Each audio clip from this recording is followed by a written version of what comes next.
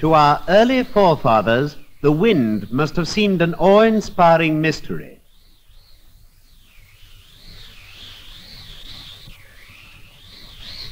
The wind in the willows, sighing like a solitary soul alone, says the old round. At times it howled round his ears as if trying to frustrate his efforts to struggle against it. We do not know when he first discovered that he could make it his servant. We do know that 5,000 years ago the Egyptians used the power of the wind to sail their boats. But it was not till 800 years ago that the wind was first used as a source of power on land. The first windmill we know of in England was in existence in 1175. This mill at Bourn in Cambridgeshire is the oldest one now surviving, and was in use as long ago as 1636. Those early mills were called post mills, as the whole structure was carried on a central post. To bring the sails into the wind, the mill had to be turned by a long lever called the tail pole.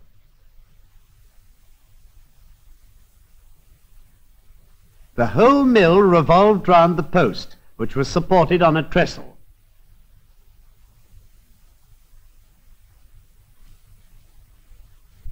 At Bourn, the trestle is open, but later it was bricked in many cases to form a shed called a roundhouse used for storing grain.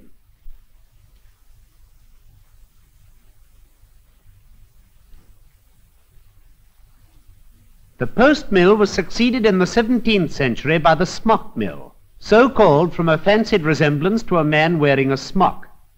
It was first introduced by the Dutch to drain the fens and was usually quite small.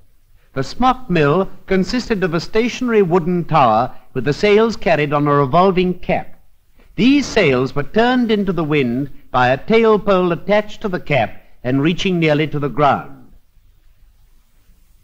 At the lower end, a winch and chain was fitted. The chain was unwound and hooked round one of a series of small posts which surrounded the mill.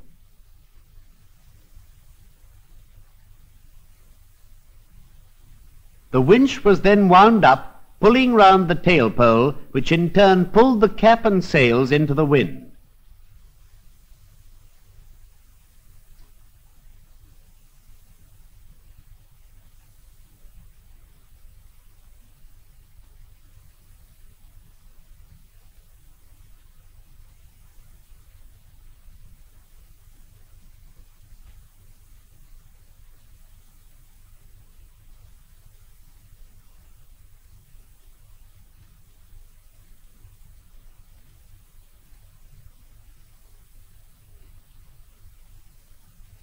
Then it was wedged in position with a stout wooden beam.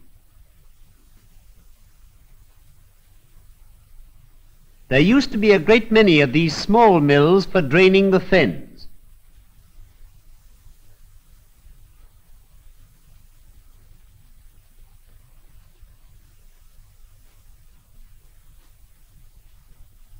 A few were quite large, like this one here at Soham Mere in Cambridgeshire. Only 2 of its 4 sails are left.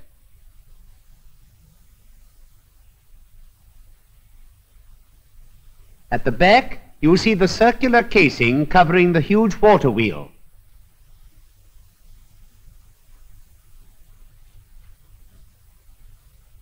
The smock mill was soon adapted for grinding corn. Here is a very fine one still working at Cranbrook in Kent.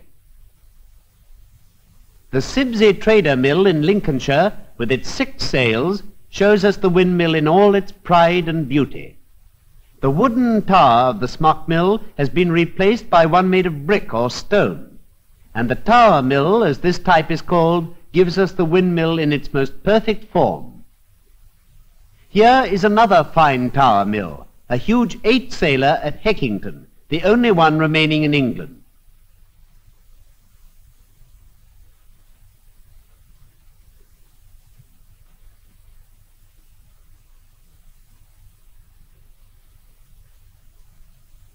And this curiosity is the only surviving example of the annular mill. It is now in very bad condition.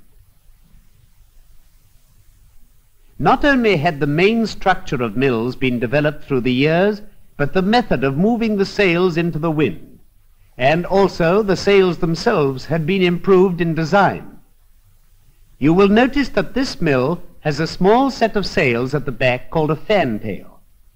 As the mills grew larger, so they became too heavy to be turned easily by hand. And in 1750, Andrew Michael invented the fantail to do this work. On post mills, the fan was first fitted on the existing tail poles, as you see on this one at Cross in Hand in Sussex. The fan drove some gears, which turned two large wheels supporting the tail pole on the ground. These wheels ran in a track round the mill and turned it into the wind.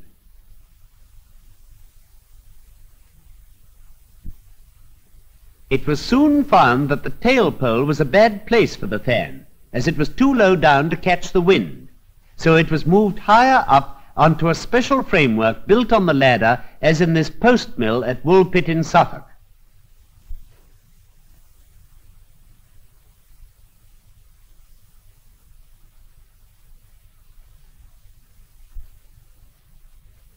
Similar gearing drove the wheels, which in this case support the ladder and run as before on a track round the mill.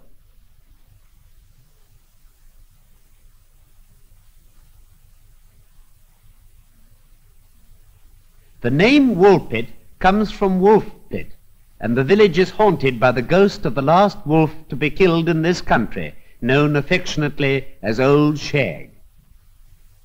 The fantail was finally placed on the roof of the mill, where high above surrounding buildings and sheltering trees it could catch even the gentlest breeze.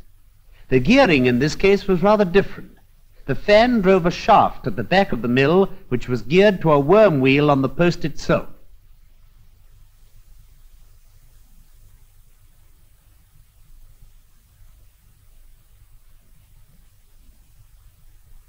The ladder was still mounted on wheels running on a track, but these no longer turned the mill, being only for support.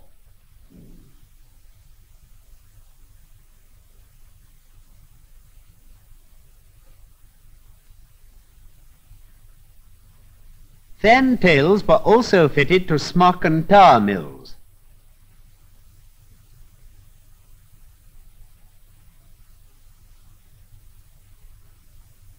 On these they were placed on a balcony at the back of the cap.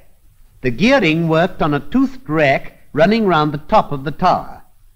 Before the fantail was invented, a similar rack was used on tower mills, but the gearing was worked by hand by means of a chain running over a large wheel and reaching to the ground. This mill in Anglesey was the last of this type to work, but has been idle and derelict for several years. In the early mills, the sails were frameworks of wood covered with heavy canvas.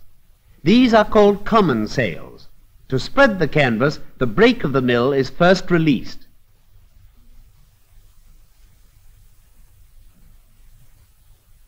The miller then walks round to the front and with a hooked pole pulls down a sail.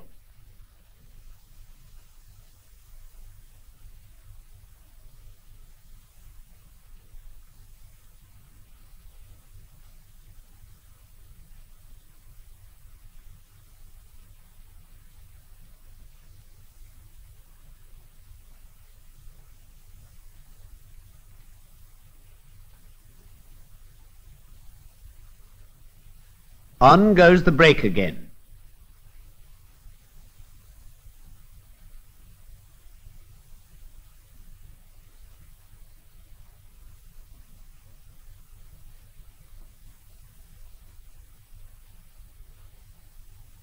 The canvas is unrolled,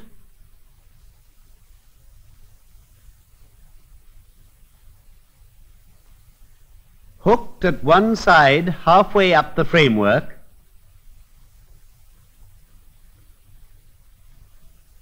and then spread.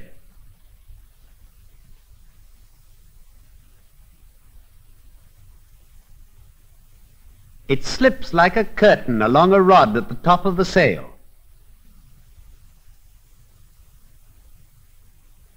Ropes from the edge of the canvas are drawn tight round the back of the sail and secured. The other 3 sails are prepared in the same way, and the mill is ready to grind corn or pump water.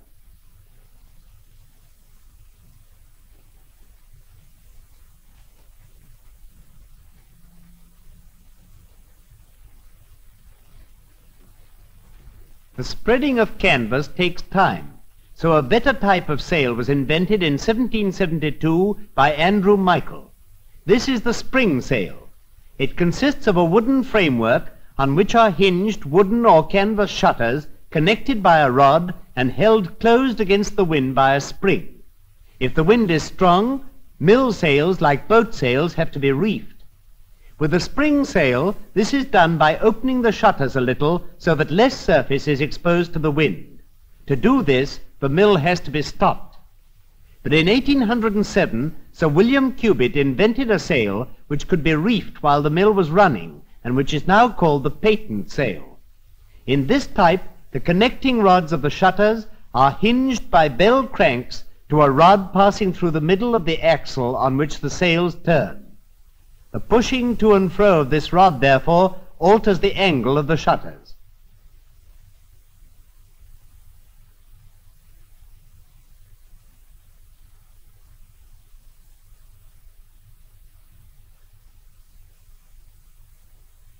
The back end of this rod is attached to a chain which passes over a pulley and hangs down the back of the mill.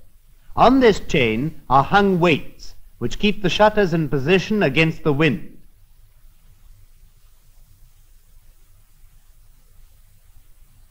Both patent and common sails were built on a curve. This made them far more efficient than flat surfaces would have been.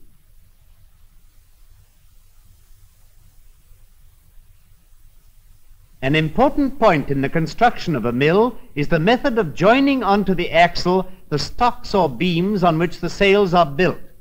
One method is by fitting them into heavy cast iron sockets. This smock mill, which has 2 sails missing, shows this clearly. Here are some iron sockets on the ground. The other method is to bolt each stock onto an iron cross, as you can clearly see in this 6-sailer with only 4 sails left. Here is a millstone which actually does the work of grinding. 2 of these stones are used, face to face, but not quite touching. The grain is fed between them. One stone is stationary and the other turning. Millstones have to be dressed periodically, as otherwise the grain would not be properly ground. Tommy Ward of Sibsey Trader Mill shows how this should be done. It is very skilled work and requires years of experience.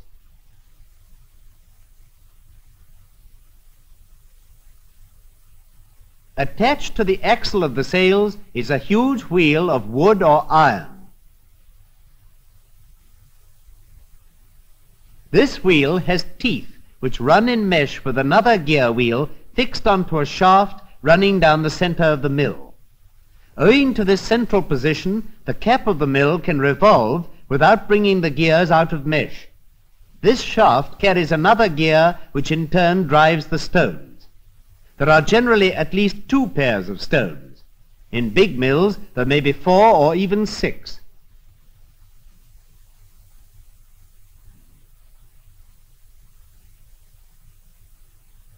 A governor regulates the gap between the stones.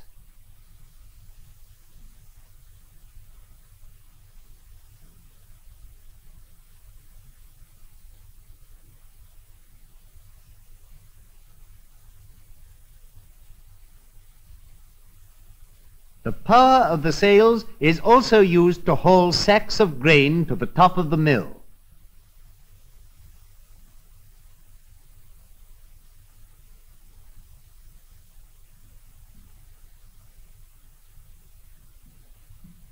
Before it was discovered that steam could be made to work for man and drive his machinery, there were thousands of windmills in Britain, pumping and draining the fens and grinding corn into flour. Less than 200 are now working. and every year a few more stop, never to start again.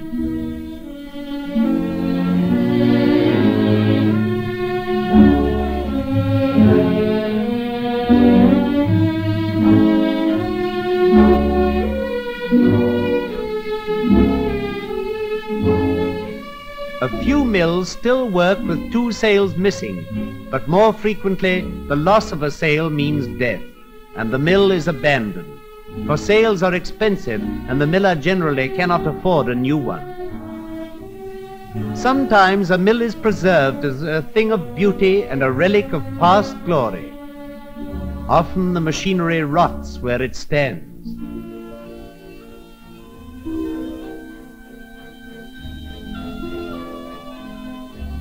The sails fall off and moulder on the ground. Only an empty hulk is left behind. Once this was a beautiful symbol of man's industry.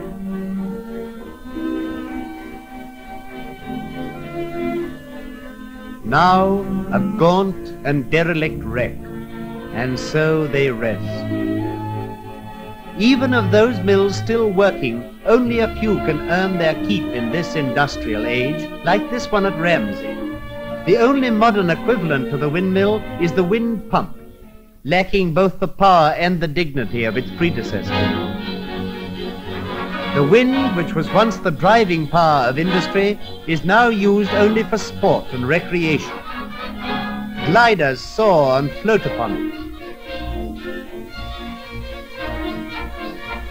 Kites may be seen dancing upon it on any windy day. Yachts, real and model, catch the wind in their sails on sea or lake. But no longer does the miller wait until the wind from place to place doth the unmoved cloud galleons chase. The wind blows on, but no man uses it.